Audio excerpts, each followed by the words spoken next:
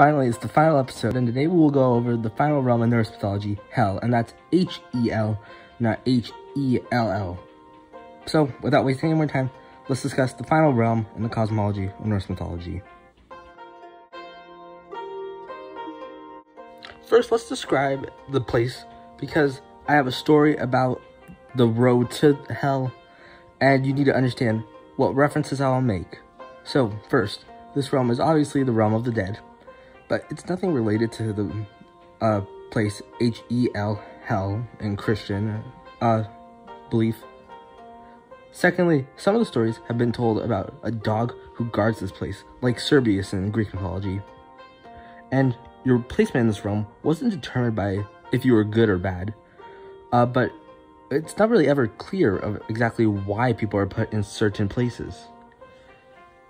This place was also thought of as just a continuation of life, nothing bad, nothing that great, just continuing on your life as it was. And finally, and probably most importantly, this place was ruled by Loki's daughter, Hel. And this person, Hel, is also the person who Marvel based Hela off of, in case you're interested. And finally, a few vocabulary words: Helvigir, or the road / way to Hell. And finally, Helgrinder, the fence of Hell. Hell was like Christian Hell, seeing as they thought it was underground, or just lower on Yggdrasil. And there was a river of clanging weapons, and there would be a bridge where people would cross to enter the main gate. But in some tales, people found secret ways to enter because if you weren't dead, it was much harder to get through that front main gate. Now, allow you to tell me the basic gist of what it was thought of to get down to Hell, or people entering Hell.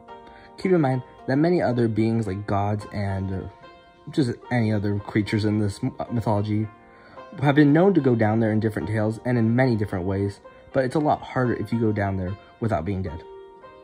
Okay, let's say you died like Ibn Fadlan's person, or the person he described. And keep in mind this is Ibn Fadlan, not Ibn Battuta, who is for some reason always mistaken with him, even though they have nothing to do with each other.